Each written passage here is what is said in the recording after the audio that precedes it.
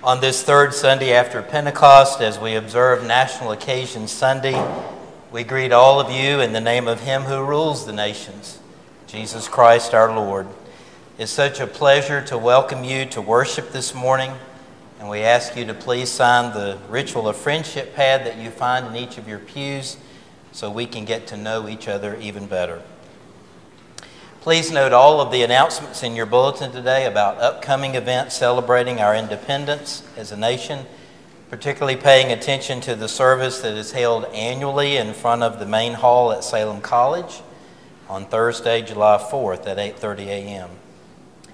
We are so excited about our upcoming joint VBS experience Roar, which will occur July the 28th through August 1st here at Calvary.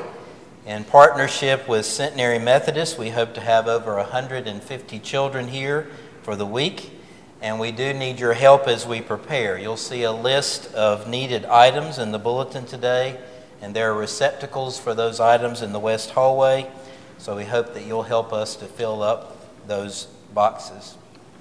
Please also remember in your prayers Margaret Higgins, who sustained a fall this week at Salem Town, as well as Ursula Pierce and Jack Messick, who are recovering after recent hospitalizations. Let us now worship our God together.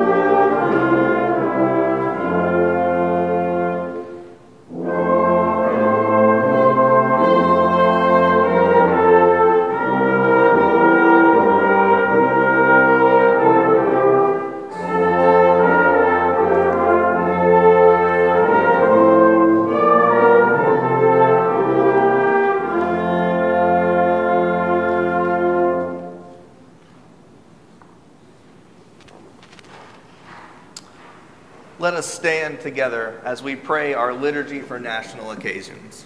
Please stand.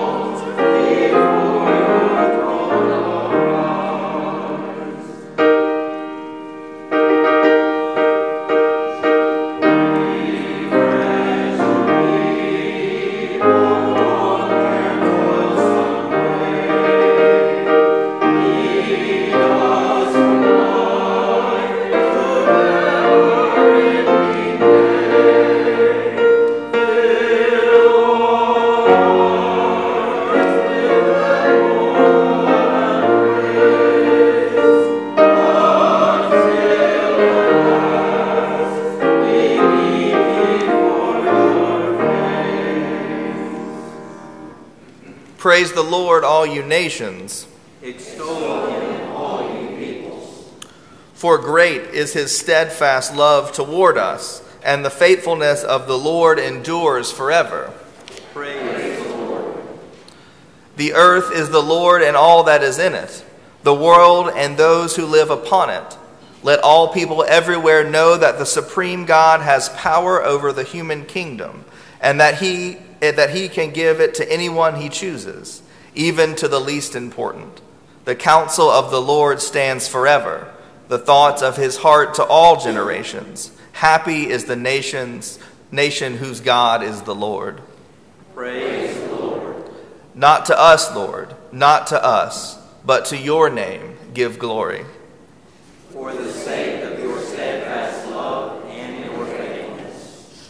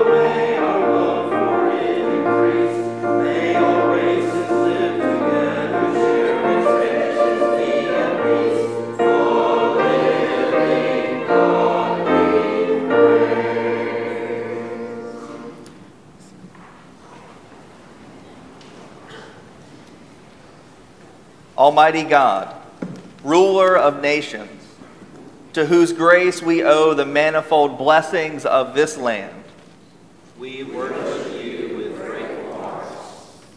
we confess that in many ways we have turned aside from your commandments, and it is because of your steadfast love that we are not consumed. You offer us mercy and forgiveness, though we have rebelled against you and have not obeyed your command to walk in your laws which you have set before us. Lord, have mercy on us and blot out our transgressions. We pray, Lord, that you will guide and bless all who are in places of authority. Protect them from violence and fill the hearts of the people with respect and love for them, because you have established their authority.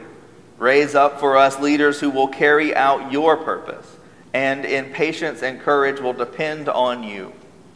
Save your people and bless your heritage. Make of this nation an instrument for the promotion of peace, freedom, and righteousness. May it be a haven for the oppressed of other lands, a home of happiness for all who dwell within its borders. And may our commitment to liberty and justice for all be preserved for generations to come. Hear us, gracious Lord and God. Guide us and our leaders through the spirit of Christ's love as we struggle with matters of teaching and learning, home and family, health and security, work and justice. Turn the hearts of all people to you, that they may seek eternal life through Jesus Christ, who redeems us and our world. Hear us, gracious Lord and God. Grant wisdom to those who are of the family of faith. Enable us to accept the authority of government for your sake, ready for every good work, abstaining from every form of evil, and paying to all whatever is due to them. As citizens of this nation, may we bring credit to our Savior in all we do. Hear us, gracious Lord and God. Grant to all people of this and all other lands a love of peace and order, that the nations shall learn war no more. Hasten the day when the kingdom of the world shall become the kingdom of our Lord and of his Christ, and he will reign forever and ever. Hear us, gracious Lord and God. Amen.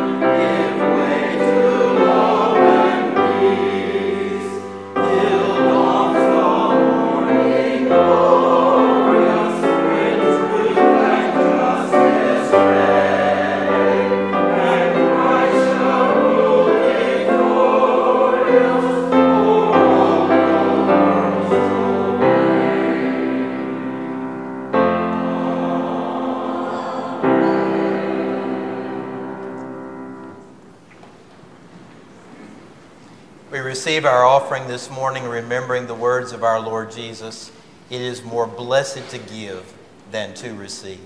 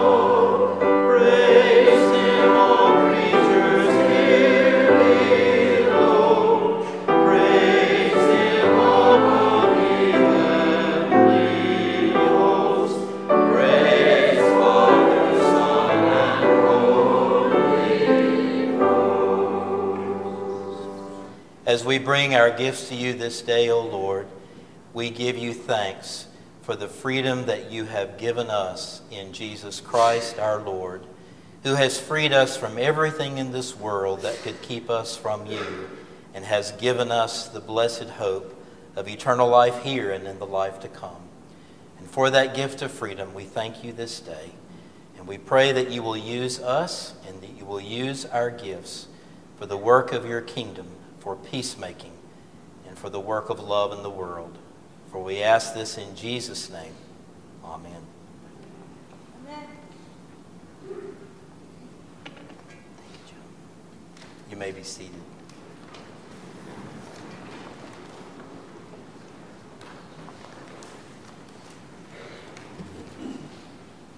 Our Old Testament reading today is found on page 481 in your Pew Bible, Psalm 33.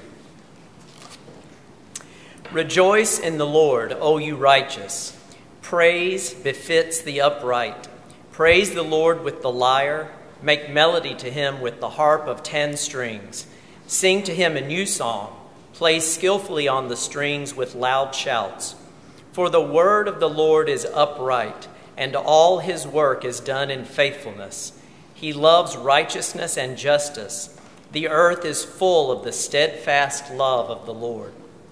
The word of the Lord, by the word of the Lord the heavens were made, and all their host by the breath of his mouth. He gathered the waters of the sea as in a bottle. He put the deeps in storehouses. Let all the earth fear the Lord. Let all the inhabitants of the world stand in awe of him. For he spoke, and it came to be. He commanded, and it stood forth. The Lord brings the counsel of the nations to naught. He frustrates the plans of the peoples. The counsel of the Lord stands forever, the thoughts of his heart to all generations. Blessed is the nation whose God is the Lord, the people whom he has chosen as his heritage. The Lord looks down from heaven. He sees all the sons of men. From where he sits enthroned, he looks forth on all the inhabitants of the earth. He who fashions the hearts of them all and observes all their deeds. A king is not saved by his great army. A warrior is not delivered by his great strength. The war horse is a vain hope for victory, and by its great might it cannot save. Behold, the eye of the Lord is on those who fear him, on those who hope in his steadfast love, that he may deliver their soul from death and keep them alive in famine. Our soul waits for the Lord. He is our help and shield.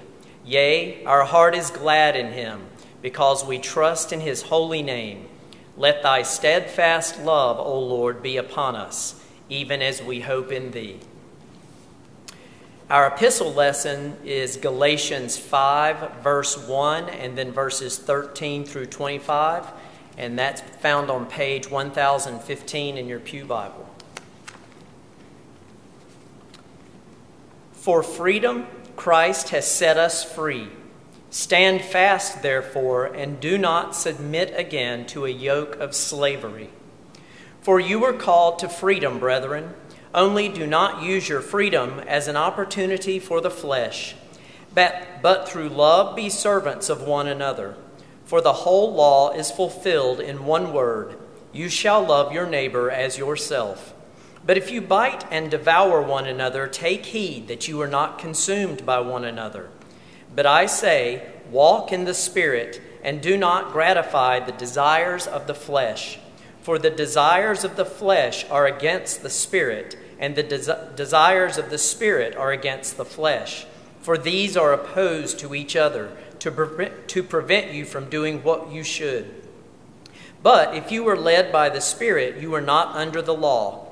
Now the works of the flesh are plain: fornication, impurity, licentiousness, idolatry, sorcery, enmity, strife, jealousy, anger, selfishness, dissension, party spirit, envy, drunkenness, carousing, and the like.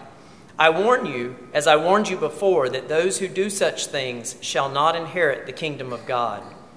But the fruit of the Spirit is love, joy, peace, patience, kindness, goodness, faithfulness, gentleness, self-control. Against such there is no law.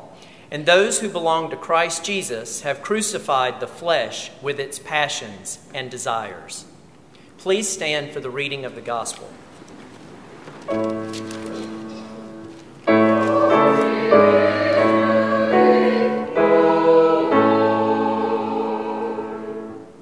The gospel of our Lord and Savior Jesus Christ according to Matthew chapter 21, verses 15 through 22.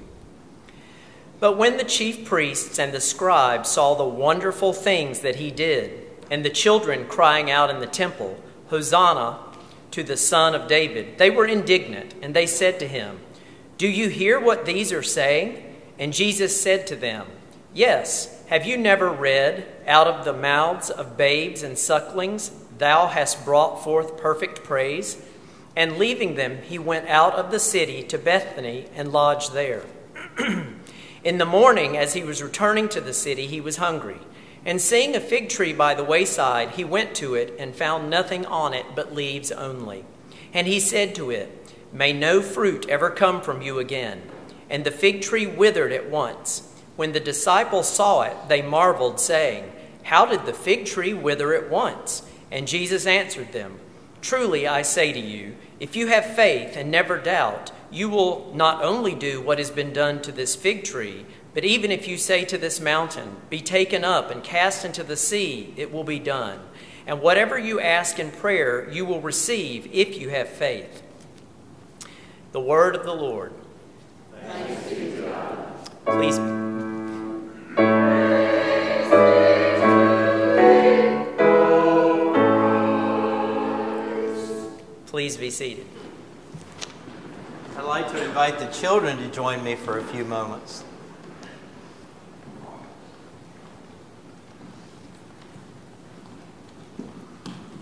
How is everybody? Well, tell me how your summer's going. Good. Have you got all kinds of activities you're doing? Anybody going to the beach? Yeah. Anybody going to Laurel Ridge? Yeah. All kinds of things. When I go to the beach, one of my very favorite things to do is to sit out on the balcony and look out to the ocean and to watch for dolphins. Have you ever done that? Where we go at the beach, normally if you sit long enough at one part of the day, you'll see some of the dolphins. And they'll jump up, and they'll go in the water, and they're sort of playing with each other, and they're jumping. I keep this in my office because a friend gave this to me a long, long time ago, this little dolphin. And one of the things I love about watching dolphins is they seem so free. Free. That's the class, if you want to pass it around. What does freedom mean? What does it mean to be free? Addie?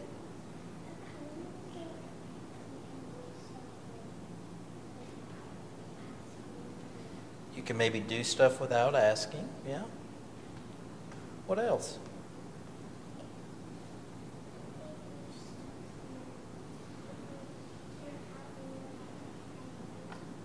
You're out somewhere and you're allowed to go anywhere you want, right? Do you know that there are some places around the world where people are not free and they can't do what they want to do, and they may not, along with that, they may not have the things they need, like they may not have enough food, they may not have clothing, they may not have a place to live, and they may be living in places where maybe the government is not so nice and they're afraid.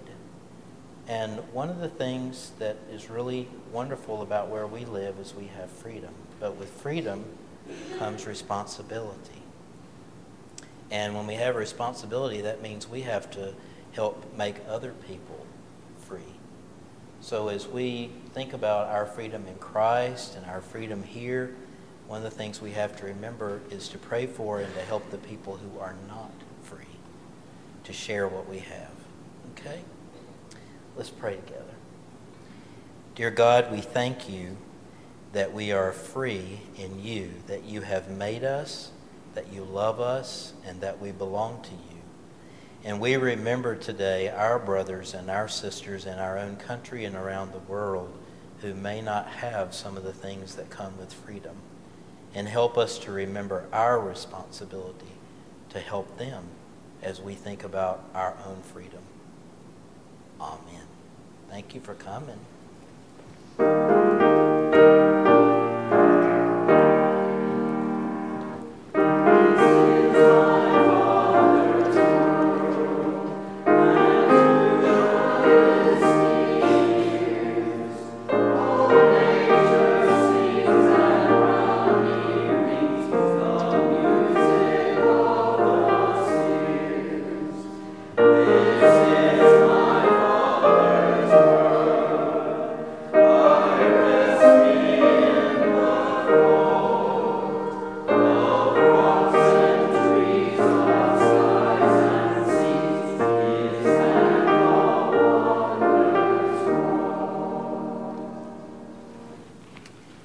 Have the opportunity now to pause in our day and in our week and turn to God as the body of Christ.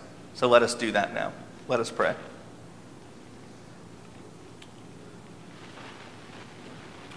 God, we come before you this morning, and we pray now in Jesus' name, for the church, for the world, and all of those who are in need.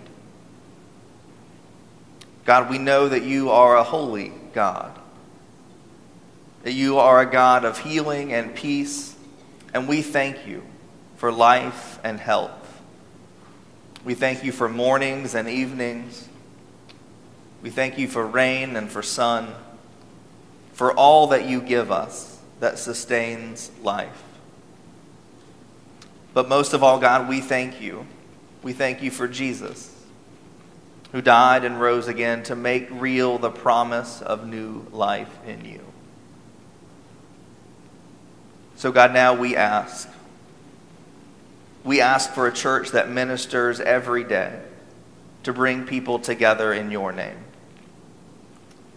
God, we pray for hearts that will not judge, for minds that recognize injustice and oppression in all of its forms. And God, most of all, we pray for hands that are open to answer your call. Merciful God, the nations that you have called into being are many and full of marvels. So we pray for their well-being, for leaders and for workers, for teachers and soldiers, for scholars, artists, parents, and peacemakers. God, we pray for the nations and people in strife, that your way may be known in all the lands, and that your joy and your peace may reign. So turn our hearts, O God, to respect and honor those who are not like us. Let us see the peoples of every nation and the majesty of your desire for richness and difference.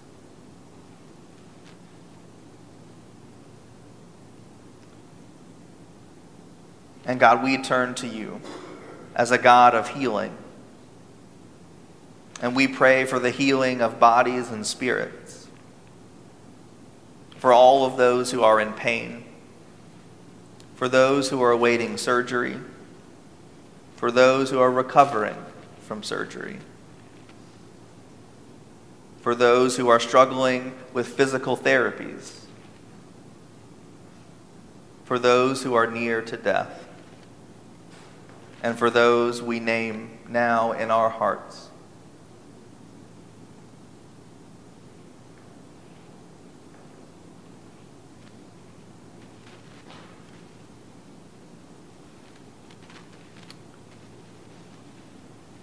And God, we ask for a special blessing on all the children in our communities.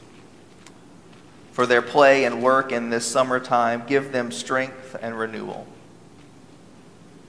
For an ever-increasing opening of their minds to new ways of seeing, to understanding the gifts that you call them to use, for happiness and health.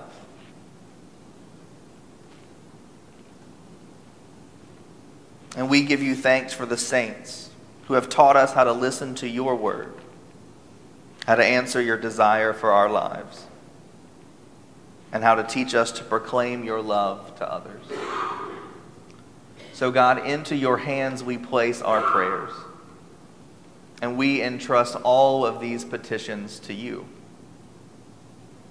So bless them and all who are in need, and let them know that they can come to you. So in thanksgiving for all that you give us, we pray this in the name of our God and our Savior. Amen.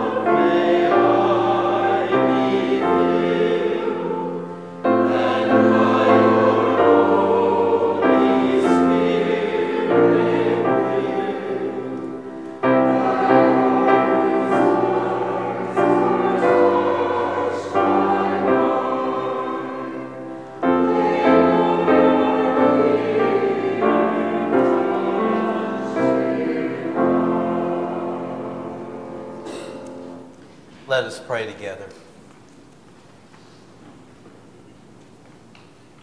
In our time together this morning, Lord, may nothing but your word be spoken, and may nothing but your word be heard. For we ask this in the name of Christ, the living word. Amen. Well, the 2020 race for the White House is off and running. Candidates have announced. Campaigns are underway. And what will continue as an endless string of debates began this week.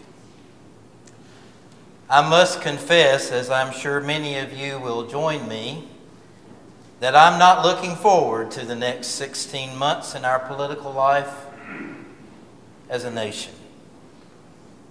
Perhaps many of us would feel differently about the upcoming campaign and even want to be more engaged in our political discourse if there was a more respectful diversity of views and if our disagreements over issues did not escalate to personal attacks upon one another.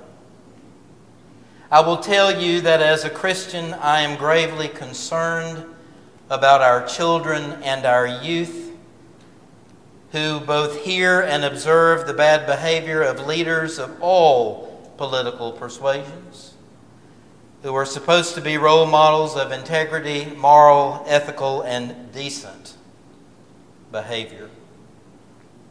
Debate and respectful political discourse are at the heart of a democratic form of government. Our founders ensured that we would have that basic right.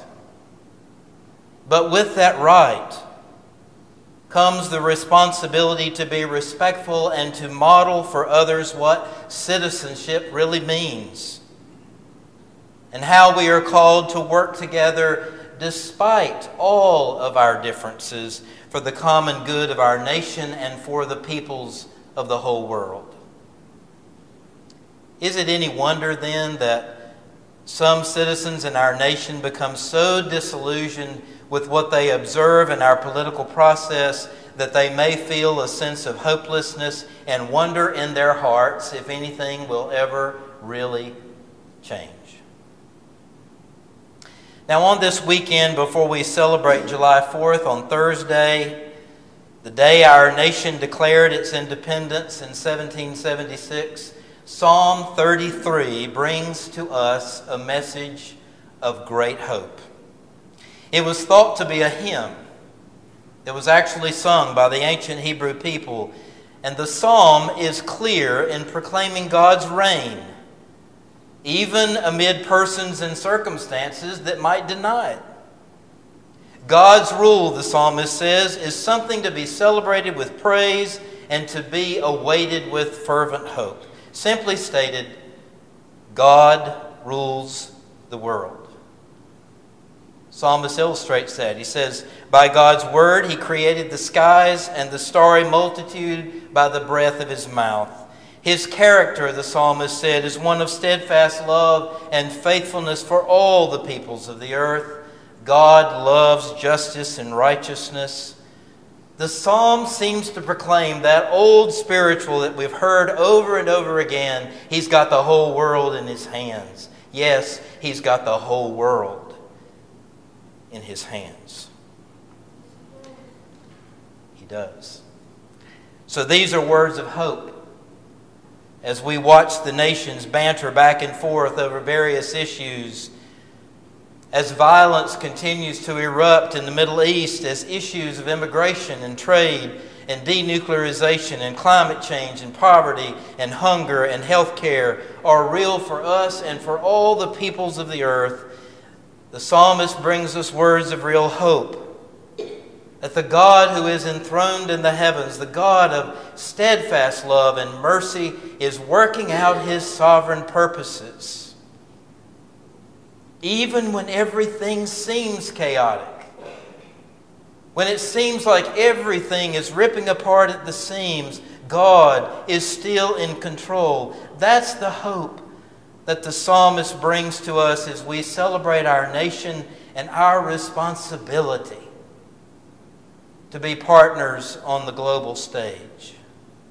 God is sovereign. And like that beautiful Christmas hymn reminds us, He rules the world with truth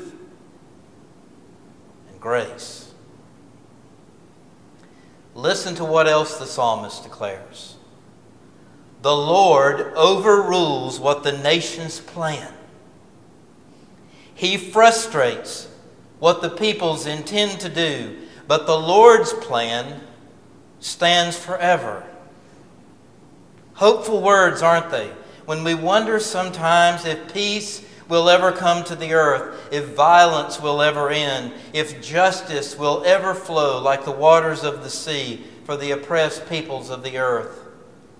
Even the most sophisticated plans of humanity, the best efforts at negotiation, even the greatest creative brilliance for solving the world's problems are nothing when stacked against the plans and purposes of a sovereign God who rules the earth.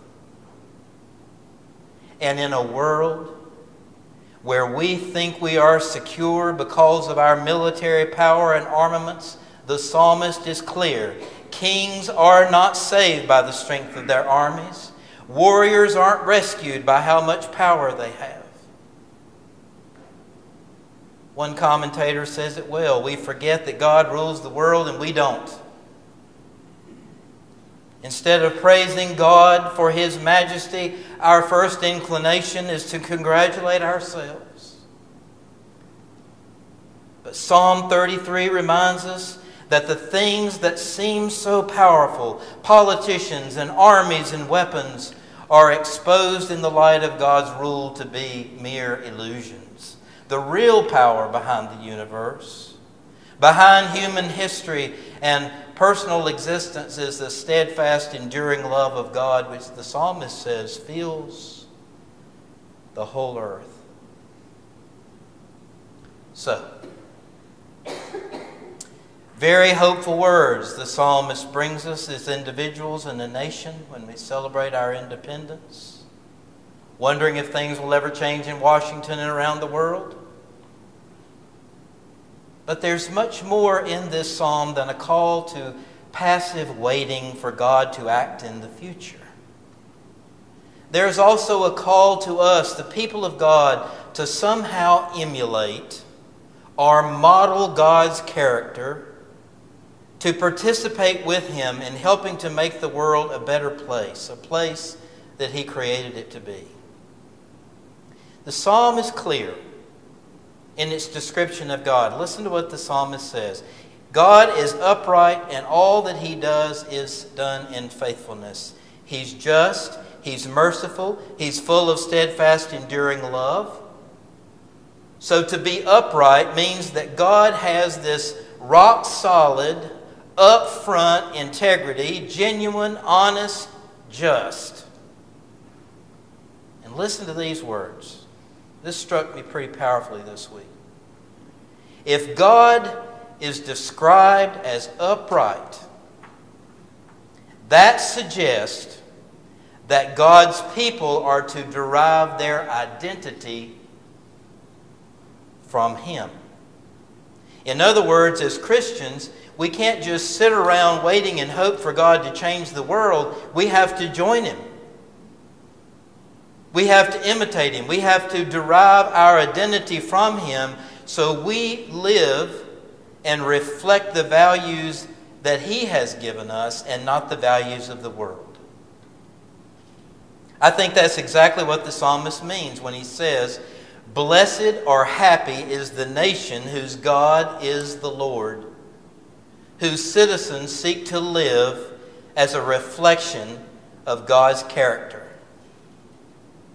And what is God's character? God certainly isn't self-serving. He doesn't waver in His love for us and for the earth. We can count on Him. He's fair, He's just, He's impartial, forgiving, merciful. And not only does He care about a vast global world He's created, He cares about every individual person. Listen to what the psalmist says. "The Lord looks down from the heavens and He sees every human being. From His dwelling place, God observes all who live on earth." So though He's sovereign and majestic and vast, He cares deeply about each one of us, about every child that He has created. Now, it's been said by various historians and scholars that even though the founders of this nation never intended to form a state religion like they had experienced in England and in other lands, this nation was founded upon the moral and ethical principles found in the Judeo-Christian tradition. I take that to mean that while we do practice religious freedom in America, there are still some basic principles. There are things we find in both the Old and New Testament that have influenced our national values. And one of those things we find clearly in this psalm: God's care for His people. So that being said, a nation is blessed. A nation is happy. A nation is doing what God would have it to do when it puts the interests of people first. Isn't that what our founders meant in those beautiful opening lines of the Declaration? We hold these truths to be self-evident, that all men are created equal, that all are endowed by their Creator with certain unalienable rights, that among these are life, liberty, and the pursuit of happiness. And though the founders themselves had various religious ideals, some were even deists, there was one thread that ran through all of their writings: the belief that each of us have been created in the image of God, and because of that, our nation should be characterized by a concern for the individual liberty and welfare of all God's children. I heard a quote once that has struck me through the years, and I Googled it. And scholars aren't sure if it came from Alex de Tocqueville, who took a tour of America, or if it was President Dwight Eisenhower. But the sentiment of the quote is as relevant today as when it was first said. America is great because America is good. And if America ever ceases to be good, America will cease to be great. I believe the goodness that has characterized America comes from its Judeo-Christian foundations found in the Old and New Testaments, which has provided us with a moral and ethical compass. It is that foundation which influenced the founders' passion for liberty and justice for all of God's people. It's that foundation, care for the life, liberty, and happiness of all God's children, that has always characterized our nation and has separated it from the nations that practice despotism and tyranny and suppress the basic human rights of all God's children.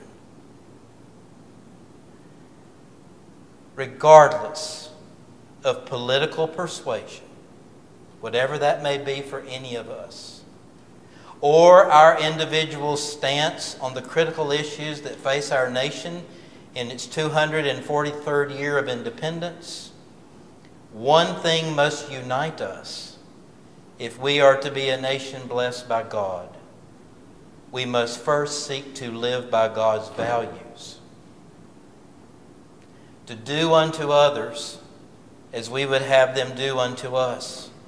And to do all that we can by the expression of our own opinion, by voting, by being active citizens, to ensure that this nation continues to preserve the human rights of all God's children, both at home and abroad. This emphasis, which is articulated in today's psalm, will keep our nation good.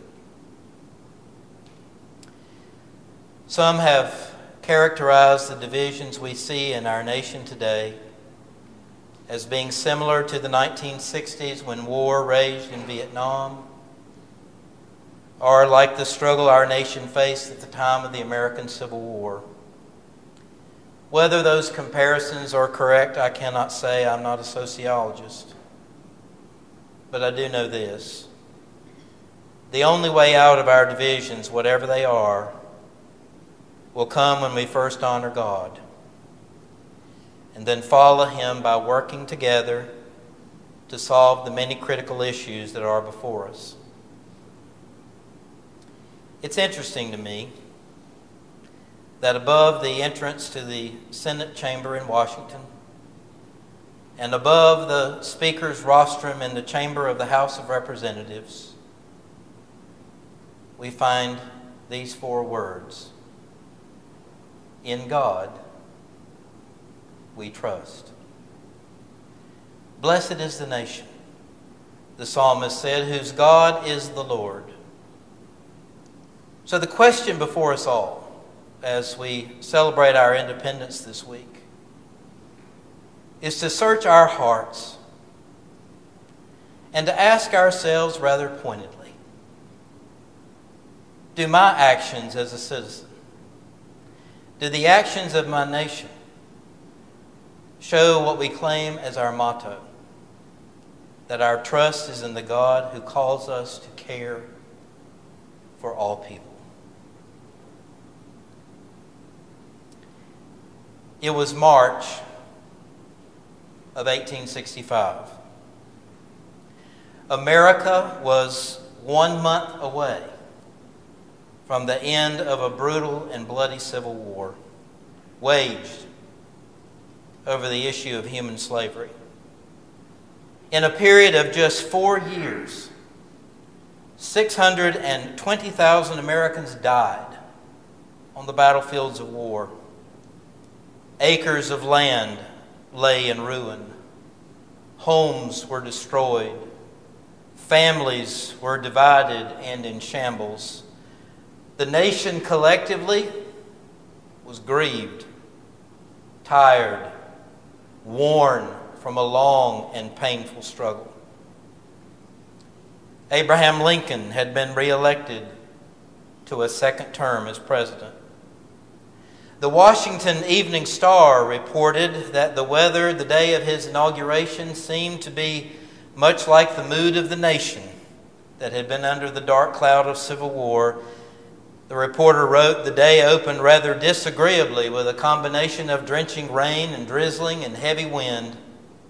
And the reporter even joked that the police were careful to confine everyone to the sidewalks who could not swim. Many who witnessed the event that day were struck by the good omens that eventually were seen in the weather that morning. Accounts vary as to the exact timing of the sun's appearance, but observers noted that while Lincoln gave his address and took the oath of office, the clouds parted. And the sun shone brightly on the ceremony. Lincoln's secretary, John Nicolay, wrote, just at the time when the president appeared on the east portico to be sworn in, the clouds disappeared and the sun shone out beautifully all the rest of the day. Michael Schreiner, an African-American laborer at the Washington Naval Yard, recorded in his diary, Before Lincoln came out on the porch to take his oath, the wind blew and rained without intermission, and as soon as Mr. Lincoln came out, the wind ceased blowing, and the rain ceased raining, and the sun came out, and it was as clear as it could be. It was in the sunshine of a new day, as a bitter war was about to conclude, when a divided nation needed somebody to call them back together. Lincoln spoke these immortal, I would even say divinely inspired words. They are words that we need to hear today because they embody what it means to be a nation blessed by God. With malice toward none. With charity for all. With firmness in the right as God gives us to see the right, let us strive to finish the work we are in, to bind up the nation's wounds, to care for him who shall have borne the battle, and for his widow, and for his orphan, and to do all that will achieve and cherish a just and lasting peace among ourselves and with all nations. With malice toward none. Reliance upon God to see what is right. Caring for the individual. Working for peace beginning in our own community. This is what has made America good. And with the prayerful work of all God's people striving together to live as God would live. Placing our trust in Him and not in the worldly powers that will always disappoint. Let us celebrate our independence with hope. Celebrating together the last words of today's psalm. Our soul waits for the Lord. He is our help. He is our shield. Our heart is glad in Him because we trust in His holy name. Let your steadfast love, O Lord, be upon us because we hope in you. Let us pray.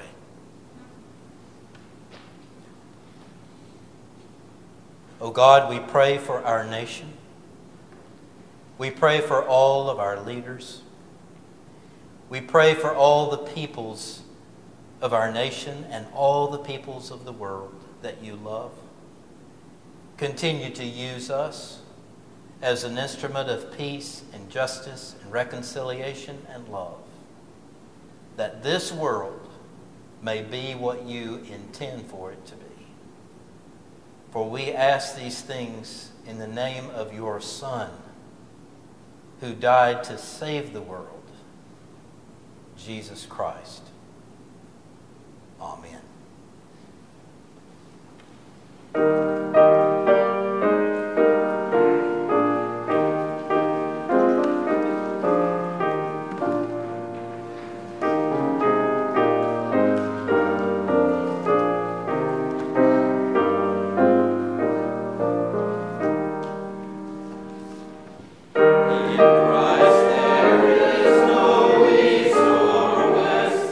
In Him no